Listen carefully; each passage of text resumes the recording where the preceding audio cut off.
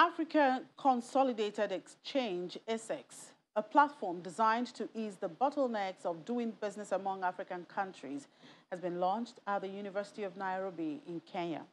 The platform, launched over the weekend, is expected to bridge the digital gap in international trade and foreign exchange, especially as it concerns Africa, a continent with expansive land mass, bubbly youthful population, and huge economic potential. Let's watch this.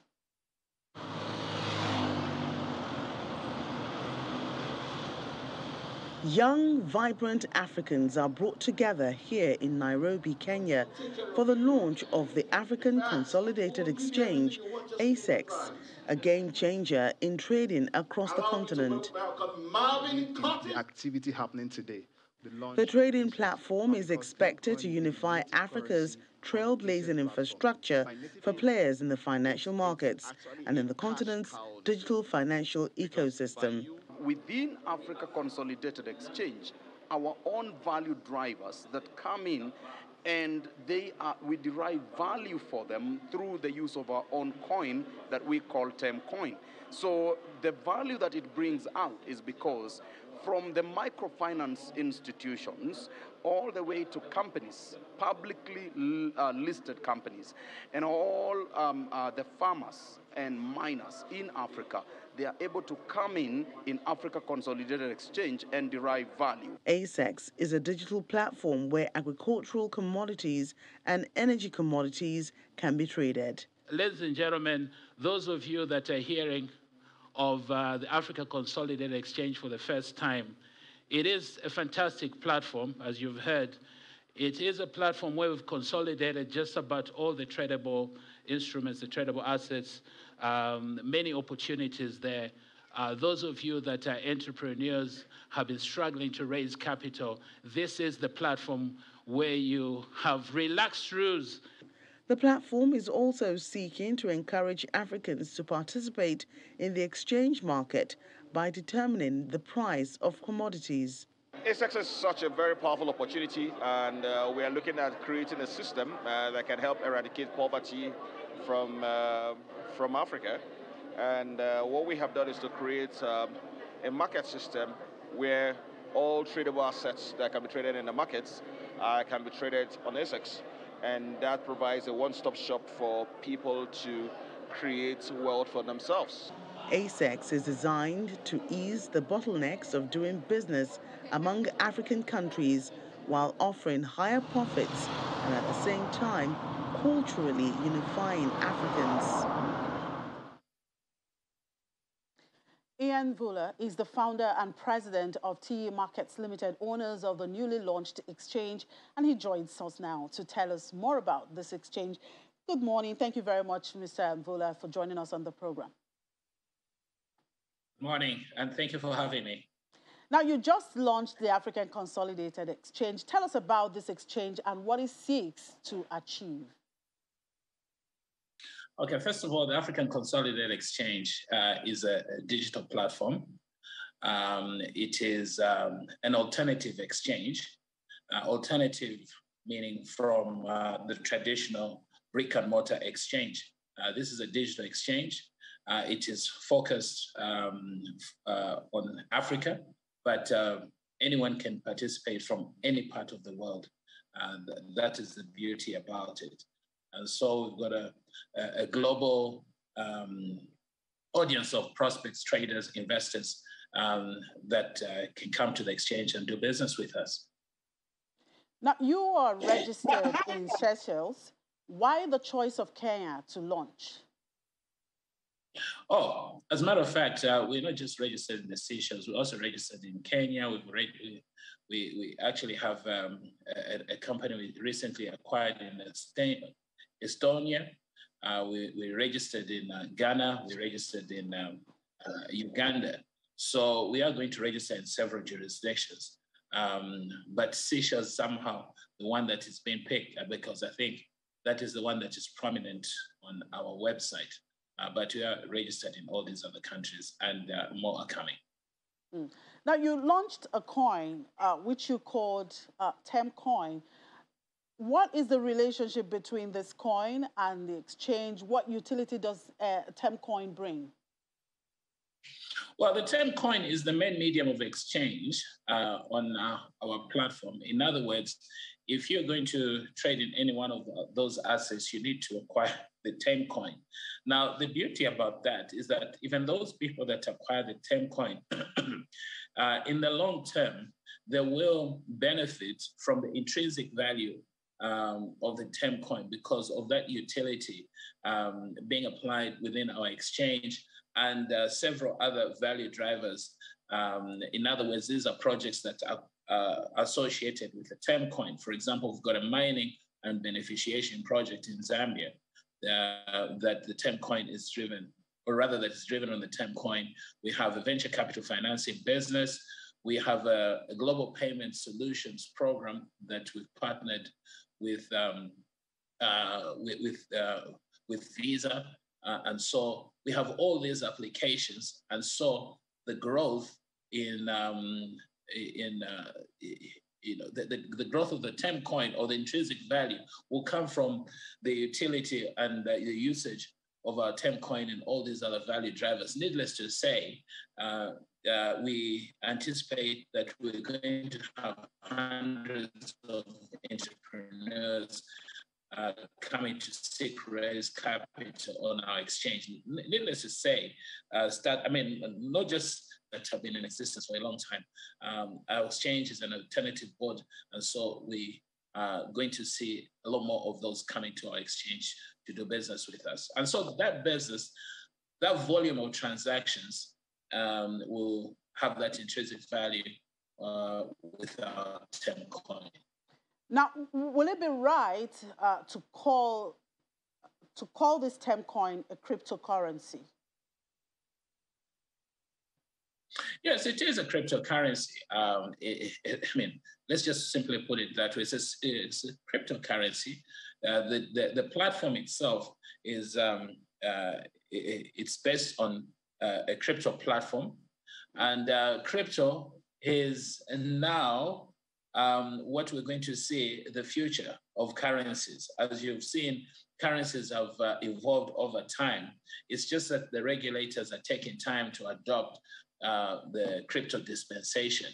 But the honest truth is that crypto's total market cap has even surpassed that of the largest or the most lucrative stock market in the world, the New York stock market. Crypto is here to stay. It's not going anywhere. And so we are just one of those early adopters. As a matter of fact, there is massive adoption going on all over Africa and all over the continent. Right now, our region here in Africa is the focal point. Why? Because it's just this huge population of youth, which is almost 80% on our continent. 80% of our population are the youth, people from 30 and below. And so those are the people that understand this new dispensation. And those are the people that are going to be here tomorrow. And so they've already adopted it. So if they've adopted it, that is actually going to be the future of how financial markets operate going forward. And that's just a fact. Many people are denying that, but those who are denying that, they're not within this gap of these guys that are 30 and below, who are actually going to be alive tomorrow. And the guys denying it are the guys that are actually not understanding. They've been here for a while, and they just don't understand that the financial markets have actually evolved. Okay, I will need to now understand how to trade with this cryptocurrency called Termcoin on your exchange. Now, this exchange is the commodity is supposed to be trading there. We have oil commodity, agri-commodity, I believe, stock, and perhaps foreign exchange. So how do we use this Termcoin to transact? Do we have to buy the Termcoin? How do we get to, buy, perhaps I want to buy a particular commodity, say oil, or one of the agri-commodities on your exchange? What is the workings of this? Okay, first of all, when you come to our exchange to participate in trading of any of the assets, by virtue of you coming to the exchange and opening an account, you would have to acquire some term coins. So you can come to our exchange with US dollars, euro. Later on, you can come there with the e-Naira, but we haven't started that yet. So please pardon me for that. But you can come there with any one of these currencies, including any one of the major cryptos and the stable coins. And the ones that we're about to adopt a stable coin that has just been approved by the New York State Department. So we're going to have those stable coins on our platform. So you can come in to our platform with any one of those currencies, acquire the term coin, and be able then to trade any one of our instruments. You can then take the term coin and then sell it off on any other exchange or any other platform and be able to get liquidity in any other currencies, and that is how you exit. Or you can hold the term coin, and that is what I'm telling a lot of people. Acquire some term coin now and see the value grow, and then you can sell your term coin later. You need not sell it immediately because of all these value drivers and the intrinsic growth that we anticipate. Our term coin is going to grow northwards, and then that is when people can cash in. And so that is just the one aspect. Then there's the other aspect. You'd asked, how will these, for example, the commodities function? Initially, the commodities market on our exchange will be synthetically indexed to the real market. In other words, it's going to mimic what's happening in the real market, and many markets actually operate like that. It's just that the folks trading and investing on the different platforms, they don't quite understand how it works, including the Forex market. And it just mimics what happens in the real market. In other words, amongst the big players, amongst the big banks, you only have a basket of a few big banks. Whatever they're trading is then mimicked, and that is what creates the Forex market and so on. But the point is, it will then initially be indexed to the real market, and then later on, we'll actually have created our own market once we start getting feed from the various regions. In this case, I mean electronic feed, electronic digital feed. Once we start getting that feed, we'll be able to then have people trade the actual commodities market. But to trade that, obviously, again, you will need to acquire some term coin. And to acquire some term coin, you can use a variety of international currencies, including the major cryptos. And that is how you trade, basically. And it's basically on willing seller, willing buyer basis. In other words, are you saying that other crypto exchanges can actually trade term coin? Can other crypto exchanges trade term coin? Absolutely, but that has not been switched on yet. But in a matter of days or weeks, many other crypto exchanges, the major ones, we are going to be listed there. And you can trade our term coin on the major exchanges, but initially to be within our own exchange. Of course, it is for a strategic reason that it will happen that way. So initially to be on our own exchange, and then we're going to spread out with other exchanges that we've made and are going to make alliances with. And so that is how you'll be able to access the term coin, or either exit from the term coin and acquire another currency, whether you're playing arbitrage or you're trading the arbitrage market, or it is just pure day trading where you just want to perform a particular task and exit, or you want to acquire the term coin for a long-term strategic reason, whether investing on our own exchange or just holding. Where you buy the term coin, you just keep it in your own wallet for the next 3 to 5 years. In fact, that would be the smart thing to do. And that's what I would recommend anyone to do. Now, term coin currently runs on the Binance Smart Chain. Are there any plans to launch your own smart chain? No, as a matter of fact, the term coin is running on the Ethereum network at the moment. Yes, it will also be running on the Binance Smart Chain network because that connectivity or the application is underway, and it is just a few technical issues that need to be resolved for it to run on the Binance Smart Chain network. But it's not yet running on the Binance Smart Chain network, but it's running on the Ethereum network, which is a dominant network these days. And are we going to, well, those prospects, not yet, but who knows? The future of the crypto market is evolving so rapid. We don't see any need to do that at the moment, but who knows? Things are changing so rapid. We might, be in the position to create our own network, but at the moment, that is not in our strategic focus.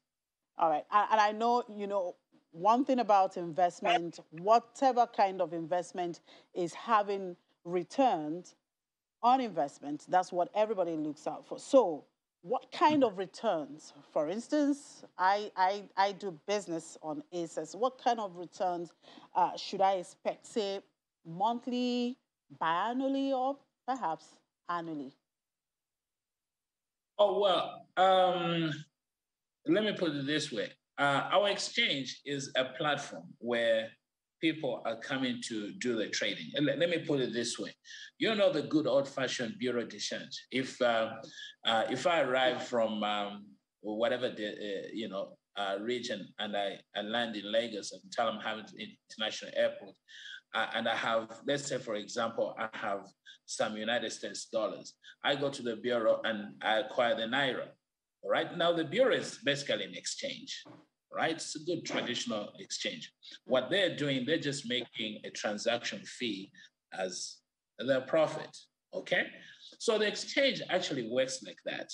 Whether we're trading commodities, whether we're trading forex stocks, what we're basically providing, we are a market, we created a market, we're providing, the tradable assets and then or an instrument, and people come and sell, and there's a willing seller, willing buyer scenario taking place.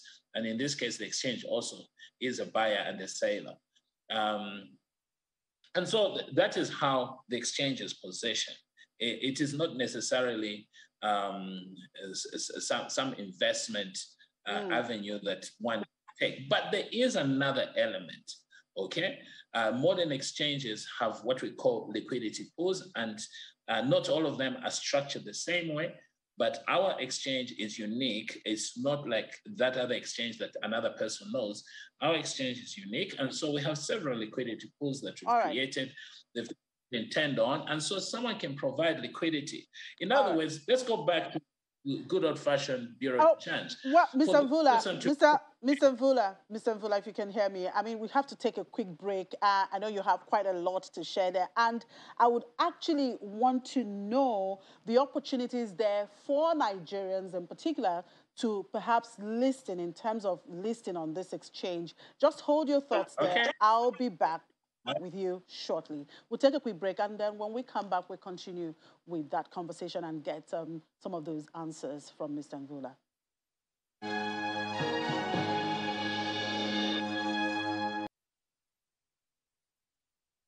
Welcome back. If you've just joined us, you're watching Business Morning on Channels Television. And just before we went on that short break, we were talking with Ian Mvula, the founder and president of T Markets Limited, owners of the newly launched exchange. That's the African Consolidated Exchange, talking to us about that exchange and how the exchange operates. Thank you very much, Mr. Mvula, for sticking on there. Yes, I said I was going to, understand the possibility of Nigerians, to list on this exchange, or perhaps their commodities or what products listing on your commodity. How would that work? Well, first of all, let's talk about the raising of capital, okay? Nigerian companies that have a well thought out business plan or have been in operations for a while and have financial audited statements, at least 2 years financial audited statements, they can come and list on our exchange to raise additional capital to be able to grow their business product or whatever the mission is. All right. Now, that's not just companies that have been, like I said, startups can also come and raise capital because we're basically a launch pad. And it's just that the rules for startups and companies that have a track record, the rules are not the same. But one who has a well thought out business model, business plan, they can come and raise additional capital from our exchange, just as it is in the traditional stock market. And so that is something that entrepreneurs should note. Needless to say, there are people that just run products that require just traffic without them raising capital. They just want to expose their business to a bigger audience of traders and investors. They can come and talk to our listing department and then just list their product so that it is always in front of the right audience. In other words, they can advertise, so to speak. So, those are the opportunities that are there.